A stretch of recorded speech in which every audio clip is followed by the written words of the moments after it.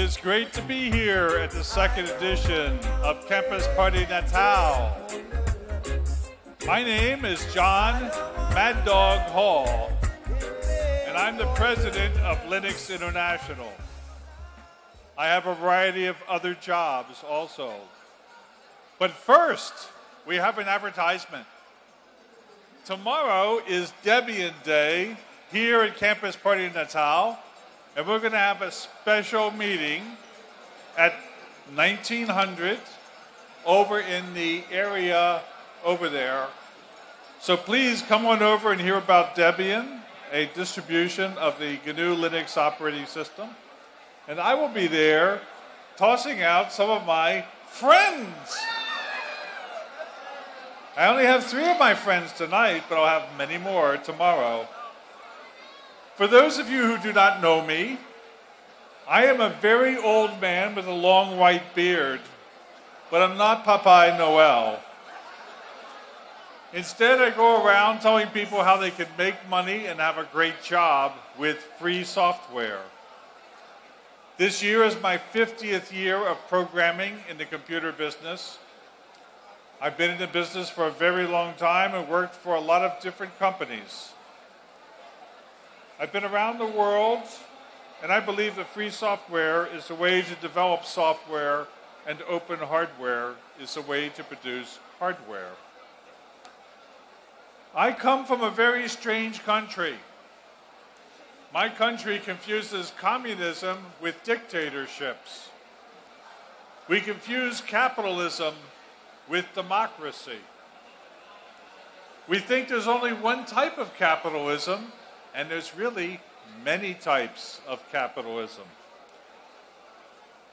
We like a game called baseball. We also like a game called soccer, but you call it football. And we think that there's only one type of slavery. Here in Brazil, and particularly in the Northeast, you know what slavery is. You can see slavery.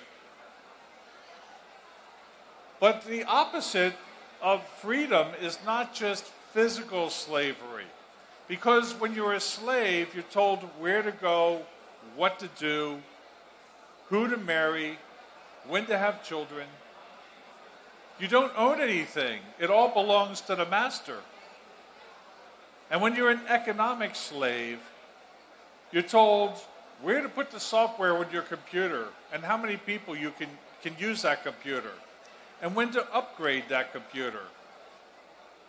You don't really own the computer.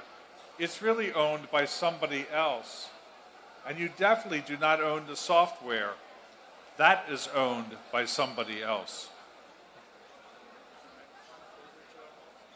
You only get a right to use the software, and that right can be taken away from you.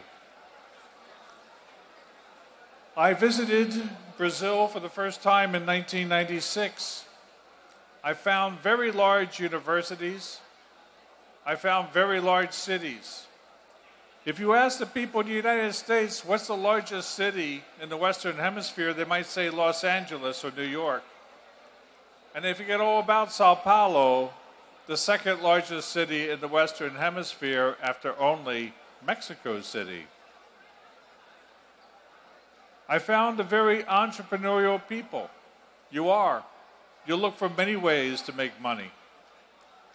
And I found very rich people living next door to very poor people in places they call favelas.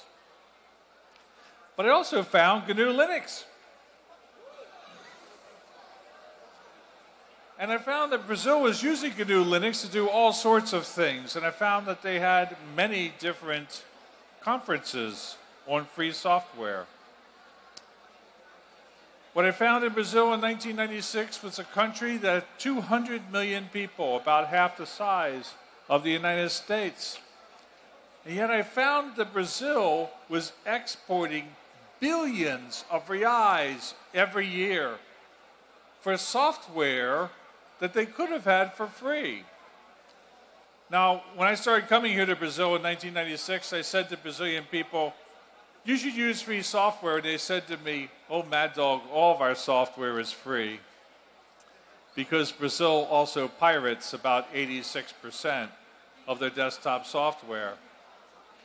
And you're laughing about that, but what if that was your software that you wrote and you expected to get paid for it, you expected to make a living off of it, you expected to feed your children with it? Then it's not so funny, is it? So I am against software piracy. I believe that if a person writes a piece of software, they have the right to say what happens to it. And that includes charging money for it if they want to. But I also believe that the best way of creating software for everybody is to use the free software collaborative method.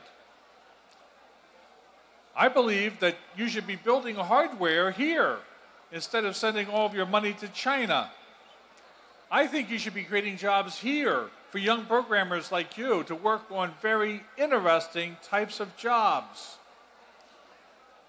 I believe that you should have that so you can stop the tremendous brain drain that you have of people who are leaving Brazil after attending your universities where the tuition is free.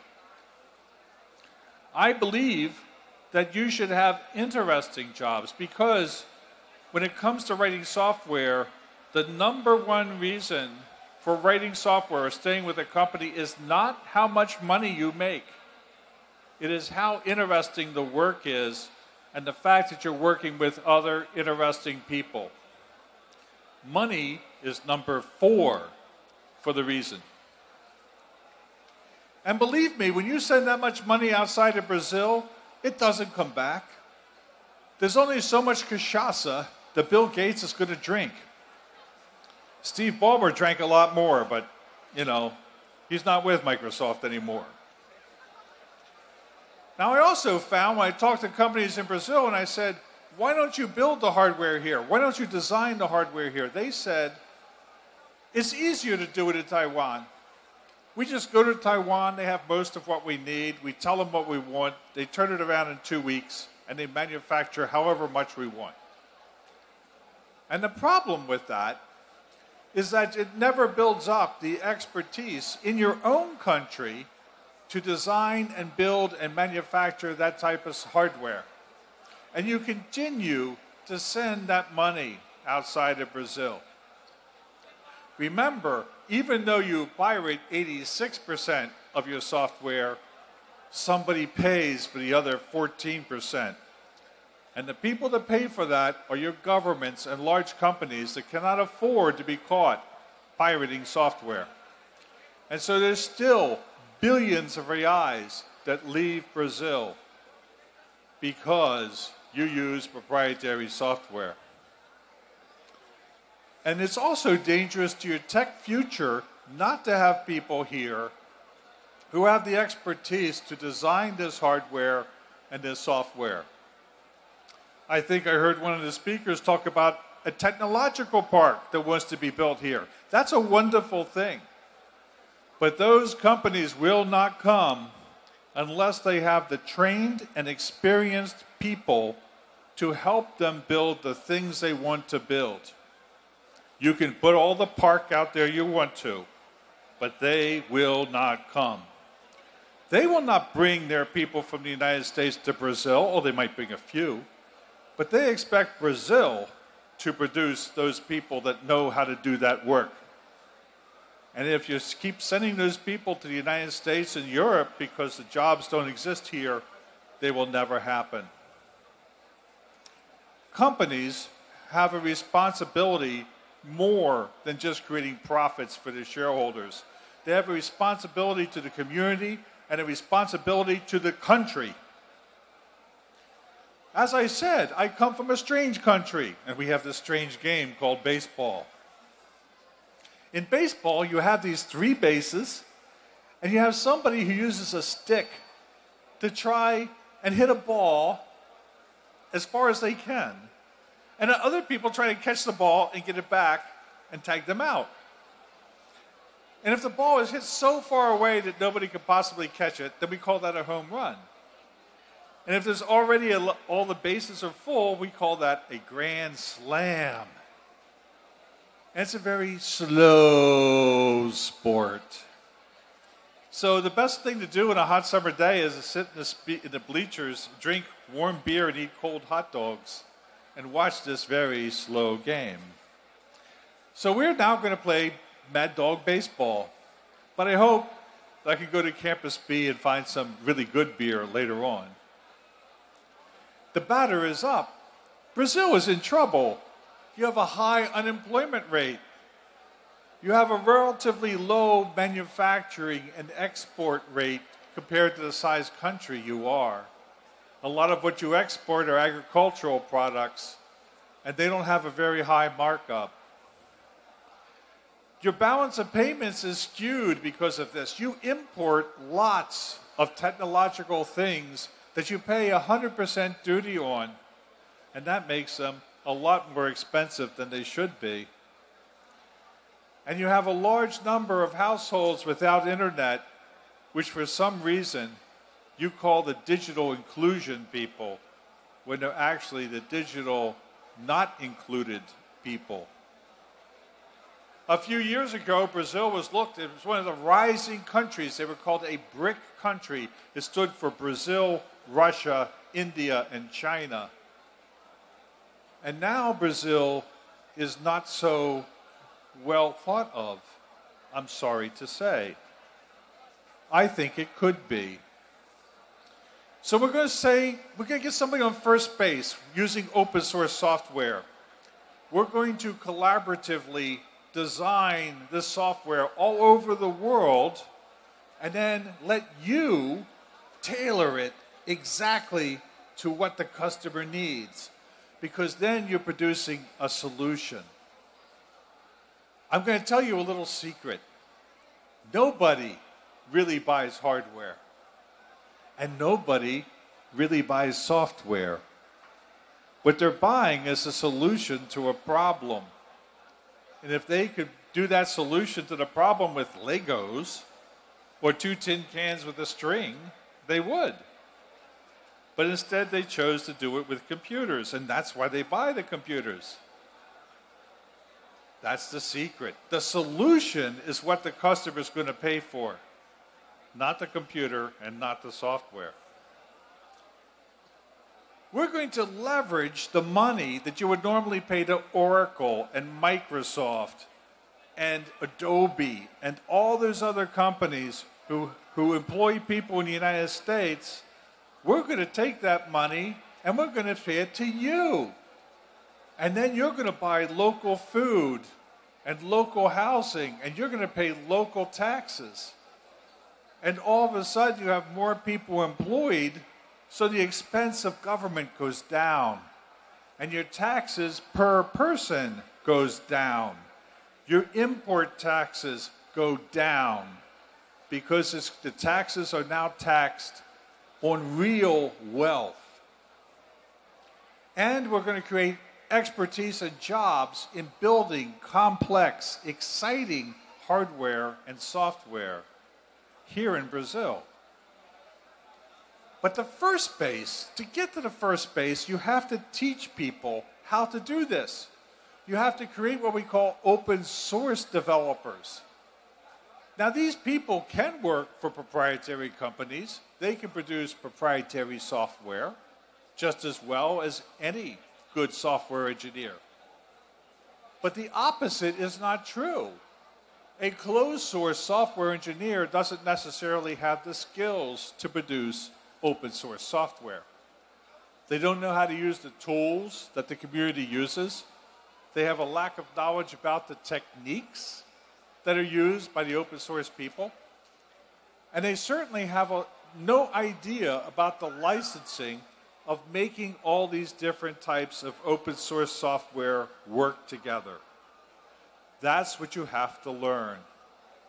That's what has to be taught.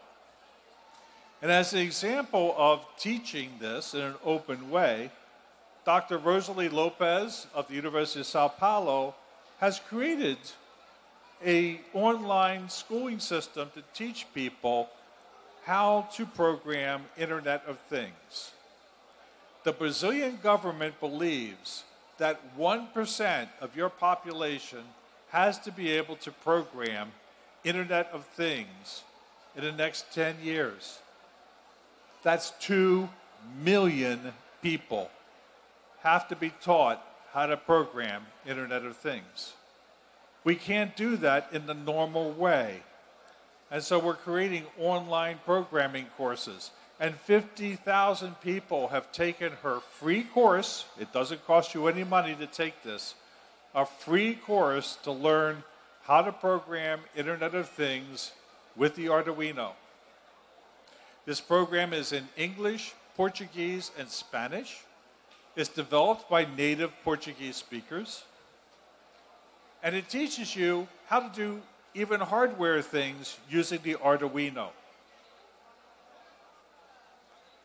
Now, in 2002, I came to Brazil, Latin America, to bring the Linux Professional Institute. The Linux Professional Institute does certification of Linux professionals. We do not teach courses. We do not charge you for you to learn. We only certify that you actually know what you're supposed to know. And this is a very small charge, given the fact that hopefully you'll make more money. Perhaps you'll get a job or a promotion from taking this test. But you can figure out the best way to learn on your own. It may be reading a book. It may be practicing. It may be working with other people. But whatever way you learn the information is your business. You just take the test afterwards and get the certificate. Now, while I was doing this, I visited a couple favelas in Sao Paulo and one in Rio. And I met some of the people there. They were not stupid people. They were not unintelligent people. They were simply poor people. But by using free software, they were learning computer science and networking. And Marcelo Bottinelli, a good friend of mine who was doing the teaching, said to me, Maddog, they used to talk about guns and drugs, and now they talk about the internet and web design. This means a lot to me. It should mean a lot to you. LPI today has a variety of different certifications that we give. One is for people that know nothing about computers at all. How do you use a Linux system? Good enough to the point where they might be able to get a job in an office or in a company that uses Linux. The second level of certifications are for system administrators, network professionals, security professionals, and database professionals. And we've now started to branch out into what we call open source certifications, and particularly DevOps. How do you develop software in a new era of agile programming with DevOps tools? When we started out 20 years ago, we only had a small number of people. In fact, we had 0 people certified. But what we're doing this year is breaking out into certifying things like BSD, another fine open source operating system. We're also doing a certification for managers to make sure they know how to manage open source developers and how to license and make open source business plans. And we're doing a certification for Internet of Things. Internet of Things Essentials, we call it, to get people started in Internet of Things programming. We now have 150,000 people in 180 different countries. So we're starting to create it as a membership organization, that the certification holders, you, will be the people who will determine the path forward for Linux Professional Institute. I was one of the founders of it. I am the chairman of the board.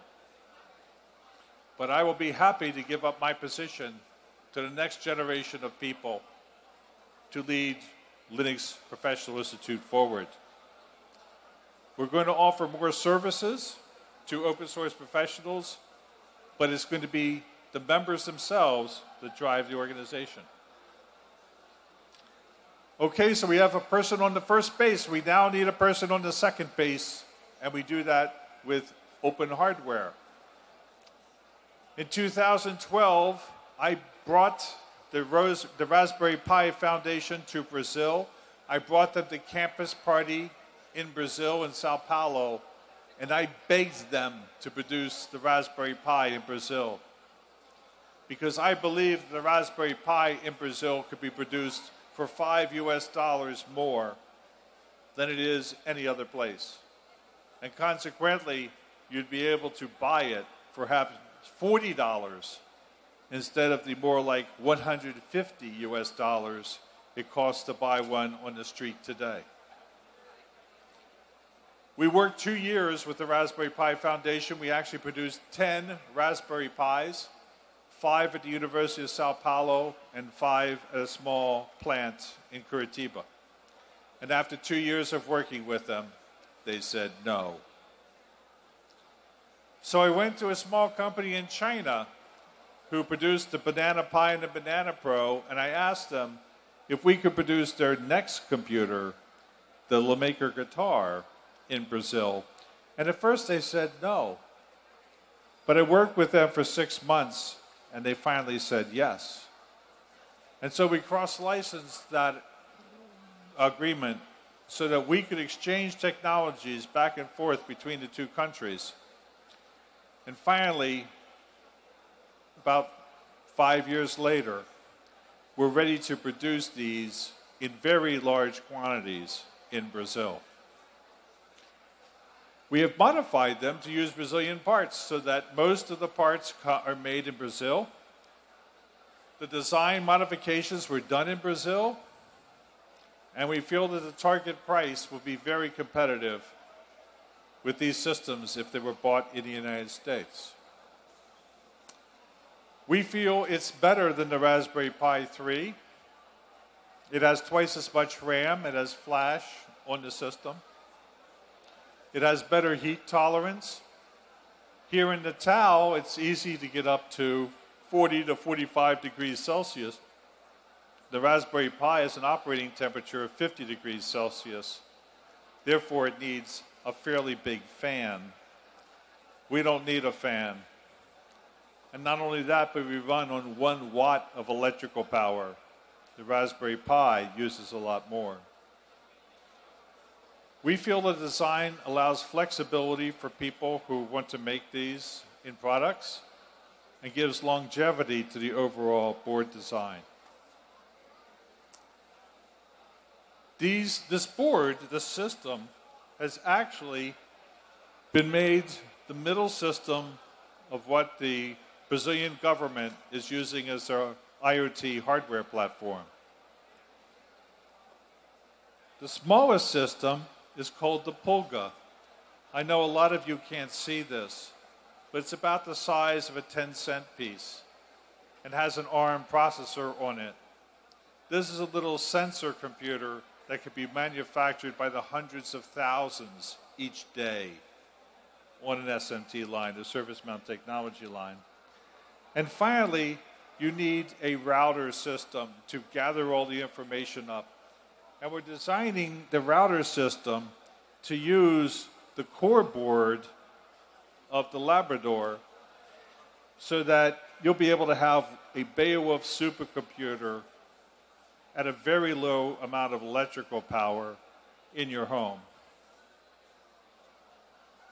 Third base, open source self-hosted cloud software.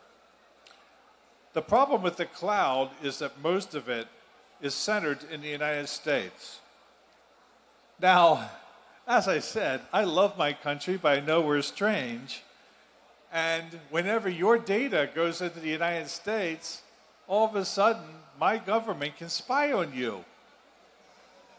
And my Constitution somewhat protects me, but it doesn't do anything for you, right? You have no protections under my law, right? So you need to get all your data inside of Brazil. And so you need to move your cloud services into Brazil to make sure it's safe. And to make sure it's really safe, you should make sure that their cloud software is open so even you can look at the software if you want to. There's other problems with this cloud software. It tends to be inexpensive until either you start using a lot of it or the promotions end. And then all of a sudden it becomes very expensive. Now there are a couple of open source self-hosted clouds available. One is from an organization called freedombox.org, and their software works on almost any computer system that runs Debian. You'll see in a moment, that's a lot of them. Take a look at freedombox.org. It lets you set up your own web server. It lets you set up your own cloud services, your own tour services, your own virtual private network. It even shows you how to get certificates for free. It's a very interesting system. It was developed by a friend of mine, well, a group of friends of mine, one of whom is Eben Moglen, who wrote the GPL 3.0 license. And with.com, a company that I've recently become associated with, also has self-hosting, open source cloud software. There is more. They will come out shortly. So now the bases are loaded. We have a person on each base, and our best hitter is coming up. We're going to create a grand slam. We are going to take applications which exist on the internet already, free software applications like Odoo, which is a point of sale and open ERP system. We're going to put Odoo onto this. And then we're going to put this on the back of an LCD panel with a scale and a cash drawer and a printer and all the things you see at the supermarket or at Bob's, hamburgers, and those are point-of-sale terminals. And you're going to be able to sell those to small business people for a fraction of the price that they pay for the other commercial units. And you're going to be able to teach them how to use that. You're going to teach them how to make their business run better. And that is what they're going to pay you for. Not for the hardware and not for the software. Kodi, which is a multimedia system. It allows you to view movies over the web. It allows you to store your pictures, store your music, listen to it, transmit it to your house. It's free software. It exists in many of the commercial smart TVs like Samsung and all the rest of them, and LG. They use Kodi in their TVs. You could take an LCD panel, a Labrador, and make a very smart TV and security system and home automation system out of it and sell it to people and help them maintain it. Freedom Box is free software, but it's not easy for your mother and father to use. You could teach them how to use it. You can make a business out of selling it. It's free software. Take it, go ahead, and contribute back to it. There's many more of these types of systems. There's 400,000 software packages available on the internet that's written by 26 million different people around the world that you can use and turn into a business for you. And you don't have to ask anybody's permission. And you are your own boss. We want students, high school students, university students, to learn to do this, to make money from small to medium businesses so that they can afford to go to university. In Brazil and most Latin American countries, the university is tuition free. You do not pay for the tuition. And yet 40% of the qualified students who pass the entrance exams cannot take advantage of that because their parents are too poor to pay for their room by the university, the food, the computers, the internet, the books. And so these students turn it down. We want to fix that. We want the best students to be able to go to university. Money should not be the reason why students do not go to university. And we want them to use their skills to make their communities better. This year, 2019, is a very important year. 50 years ago, people walked on the moon. 50 years ago, the internet was born as a project known as the ARPANET. 50 years ago, an operating system called Unix was started in Bell Labs in New Jersey. Just a project for fun. It wasn't meant to be a serious computer system. And yet today, Unix and its child Linux are the most used operating system on the face of the earth. If you use an Android phone, you're using Linux. If you use one of the fastest 500 supercomputers in the world, you're using Linux. If you're using Google or Amazon, you're using Linux. If you're using a Linksys router or a D-Link router, you may be using Linux. You could be using BSD. But you're definitely using open source software. And these are the things that happened of that little project. I hope that we will have hundreds of thousands of what we call Project Cauã professionals coming out of Brazil and the rest of Latin America. Because you see, all of the things I've talked to you, they're not about me. I'm 69 years old. I won't be programming too much longer. But your lives are just beginning. And your children's lives count on this too. It's not just about you, it's not just about me, but it's also about your country and what you can do for it. And if you tell me, if you dare to say to me, Maddog, we can't do this in Brazil.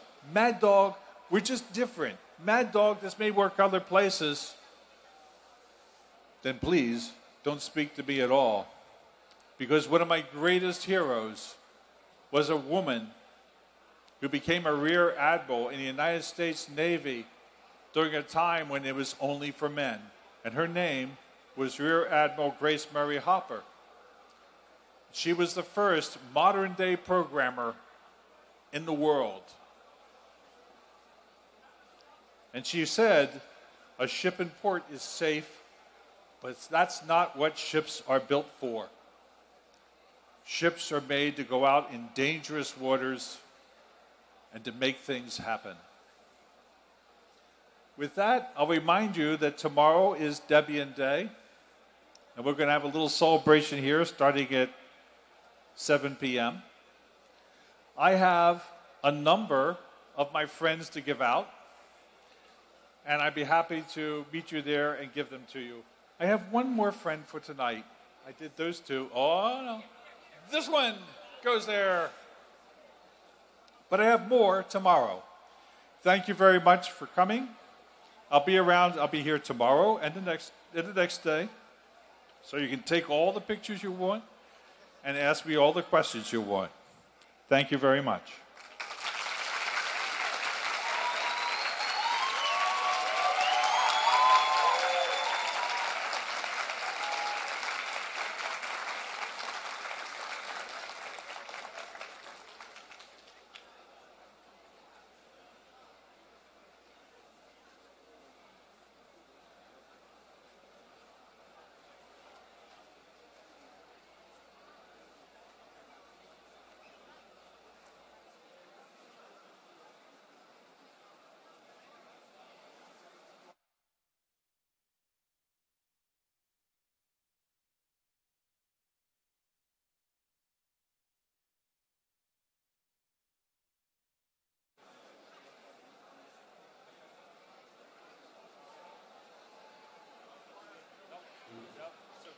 Leave it there for the next person.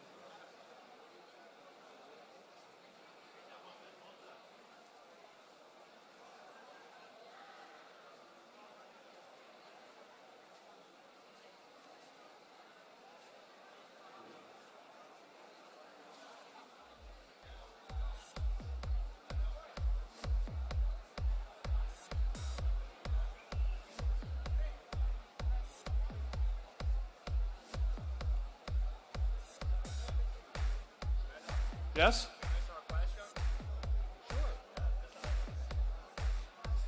People want to ask questions. I'm happy to ask questions until the end of my time.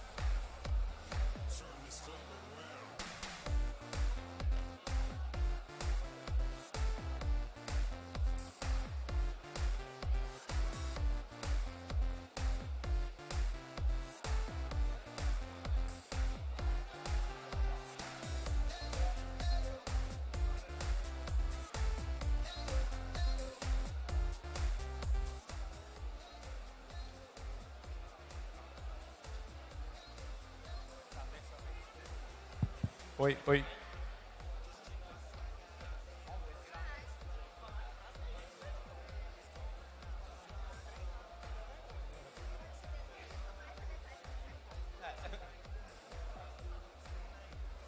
Ele está prestando atenção? Posso falar? Hi, Jon Maddog here. I'm here in front of you. In front of me? Okay. Okay. Good evening. My name is Pino. I see you now. First of all, sorry about my poor English. Wait a minute. Yeah. No matter how poor your English is, it must be at least 50,000 times better than my Portuguese. So please, do not apologize.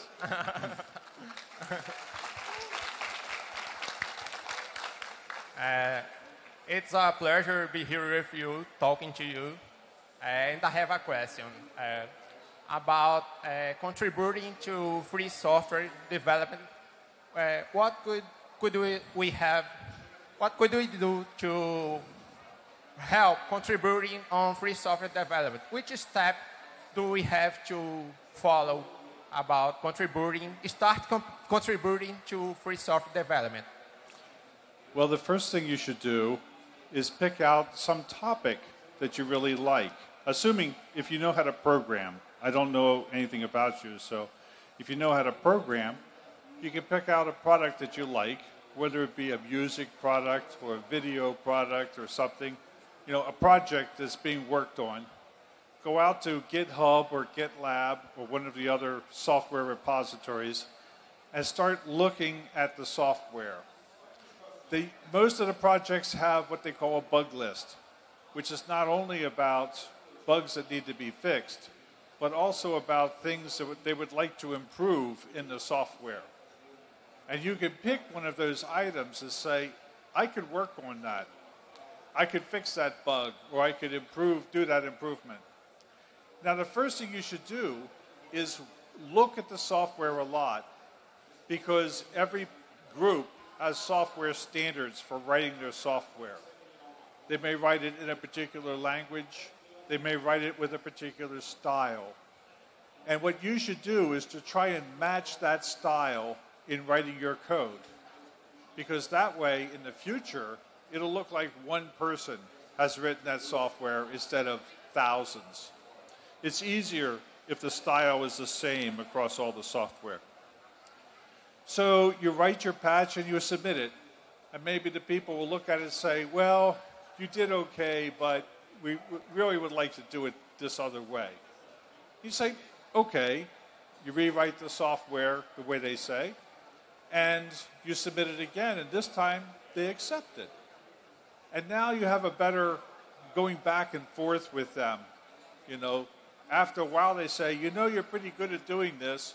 Why don't you write some these harder pieces of software? And then you start doing that, and you become part of the development team.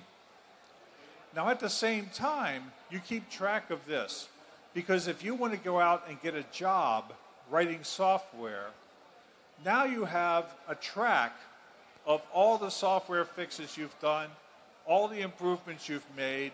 You have an email list back and forth that you can show people and say, this is the way that I interact with other people developing software. This is way much better than all of the HR submissions you could do to people who have never written software in their entire life. Okay? You get that in front of somebody, and they'll say, okay, I want you to come work with us. And if you think I don't know what I'm talking about, this is the way a friend of mine a guy named Ken Core became one of the developers of the Apache web server exactly this way, fixing bugs, doing simple upgrades, and then he was asked to be a core developer, which eventually turned into a paid job at IBM. If you're not a good programmer, I can't contribute because I'm not a programmer. But you can read documentation, and when the documentation is unclear, you can say, hey, this part of the documentation's unclear. But if all you do is mumble about it to yourself, that doesn't help anybody. If you go back to the developers and say, this part is unclear, I think you meant this, they say, oh, well, would you mind correcting that for us? Or maybe you can do translation. There's lots of strings inside of software that needs to be translated properly, not automatically like Google Translate does, but needs to be done properly so that the software makes sense. You could do that. And finally, if you can't do any of that, then just use free software. Advocate its use. Go to your educators, go to your universities, and tell them why they should be using free software to teach computer science. Because when you use closed source software to teach computer science, all you can do is show people what the software does. But when you use open source, they can also see how the software does that. And even more, they can help make the software better. And you can't do that unless your name is Bill Gates, right? Or Larry Ellison, another favorite of mine. Sorry, Oracle. Next question. Excellent, and thanks for your answer.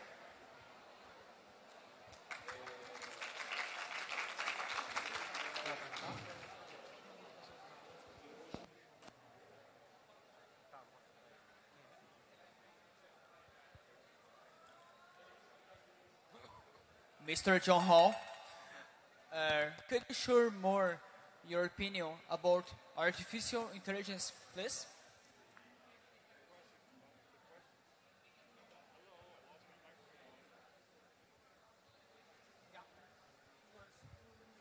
I lost the microphone up here, but now I've got another one.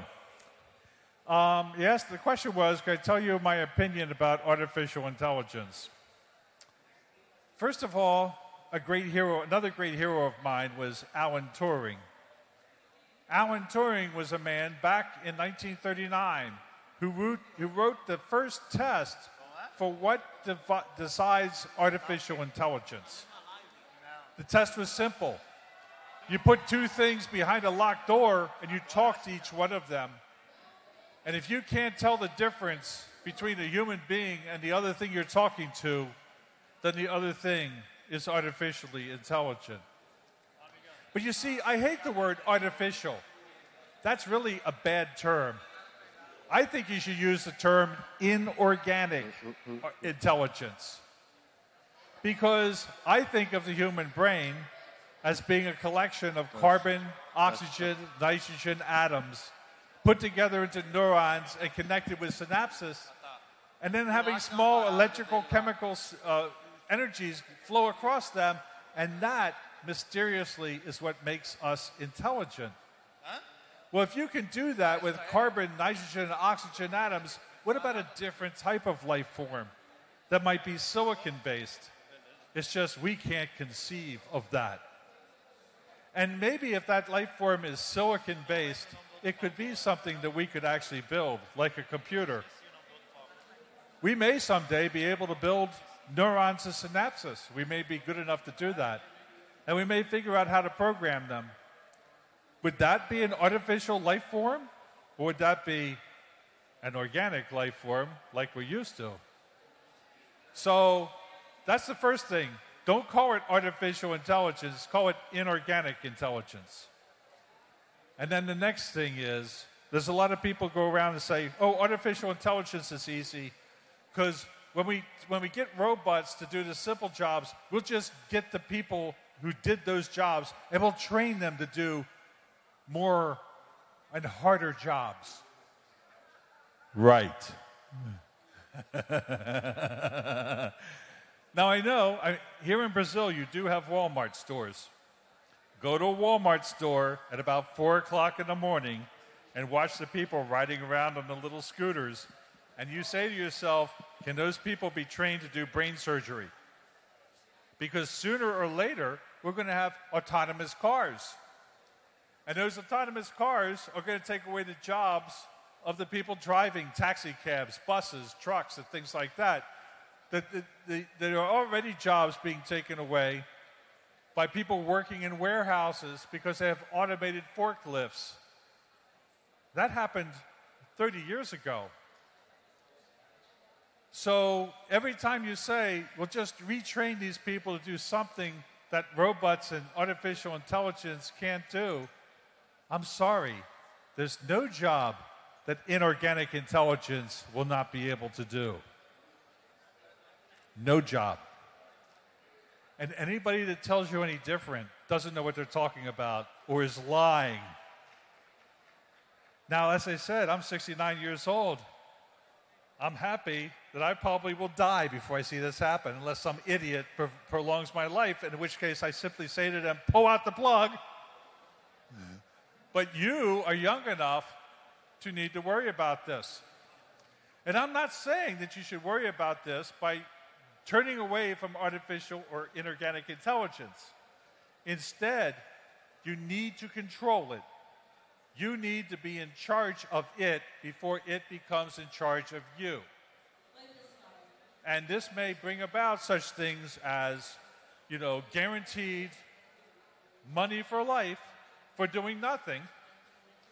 And then your job may be doing something creative, like painting another picture or making some music, until you find out that your robot can actually do a better job than you.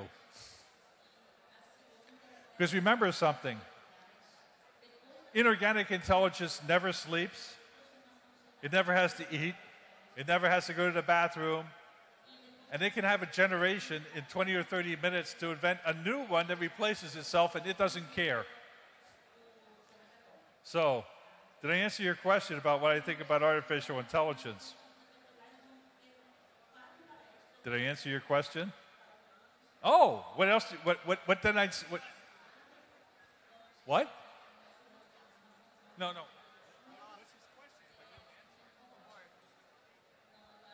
He said it's okay.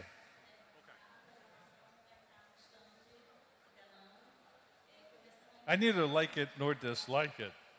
I just say you have to handle it, and I'm going to be dead. So good luck. Next question.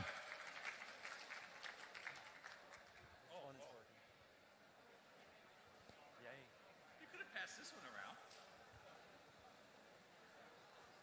around. So, first of all, it's an honor to be asking you this question, but do you think that, artificial intelligence is evolving with each passing day? Do you think that people will, realize that it's better to use, say, open source artificial intelligences so people can see, what's going on behind it, the ethics of it, Oh, absolutely. Make, inorganic intelligence open source. For God's sakes, please do that. Do not allow some nut in some because you see the difference between creating a nuclear bomb and creating a highly intelligent inorganic life form is not billions of dollars and highly destructive radiation that's going to eat your brain. It's something that somebody could do in a small room with modern day hardware and nobody would know it. So, the thing about artificial intelligence or inorganic intelligence, it's getting cheaper and cheaper and faster and better. And sooner or later, somebody's going to do it. There's either going to be a good person who creates it the right way or a bad person who creates it the wrong way. And how many of you have ever read a book by a man named Isaac Asimov called I, Robot? If you have even thought the word artificial intelligence and have not read that book, please do. Because that book gives both sides. It ends up being a happy tale. It could have just as easily have ended up being a very destructive story. You need to understand the difference between the two. Did I answer your question? I can't hear you. Shake your head. I answered your question. Okay.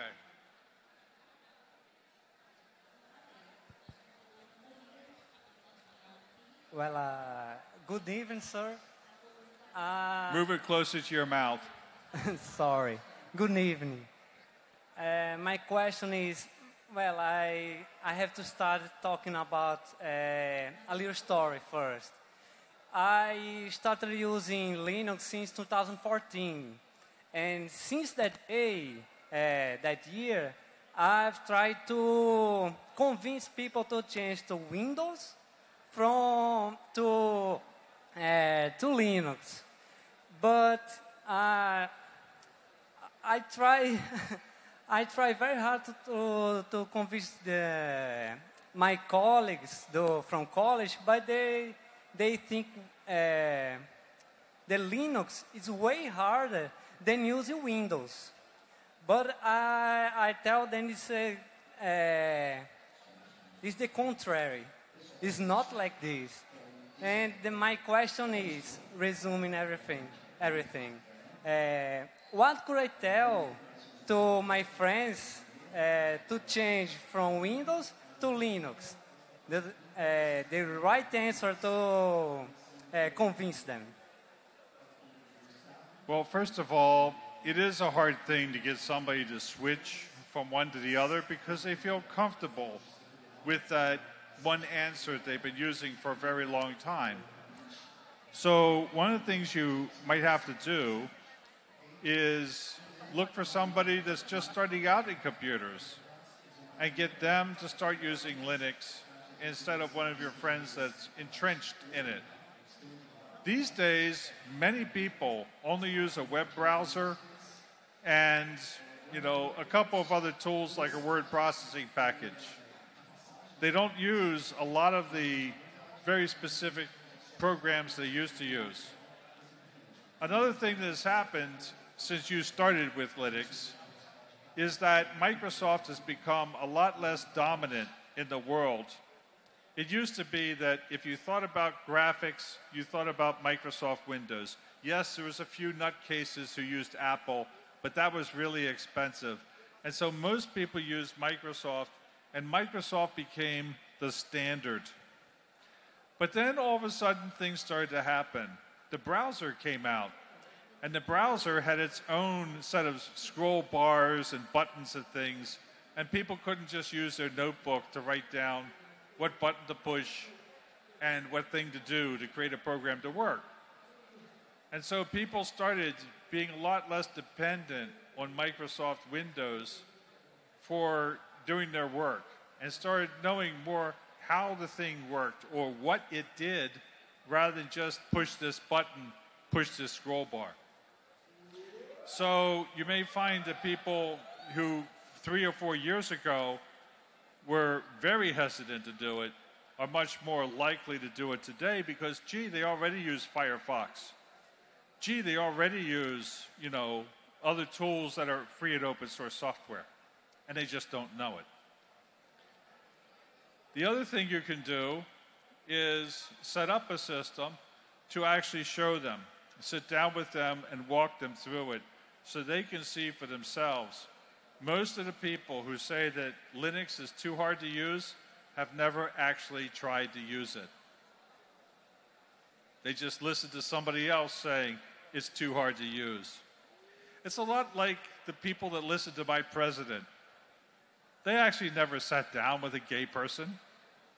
They actually never, went through a lot of the hardships that they're against. They've never been an immigrant from another country. They've never had to go begging for food. And so they can't even imagine what it's like. They've never had their skin be anything other than white. so they don't know what it's like in my country. So making them sit down and actually using the software is one way to get them to say, sure, I'll try that out. I had a friend of mine who's 80 years old. About 5 years ago, her husband died. He was a technical one in the family. She's not bad, but she started using Chromebooks. She loves them. She thinks this is way easier than using Windows.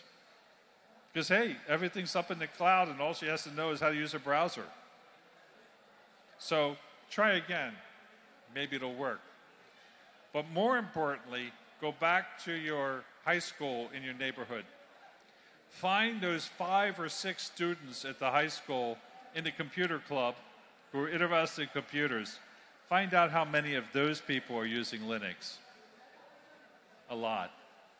Okay, thank you. I'll keep Sure. trying.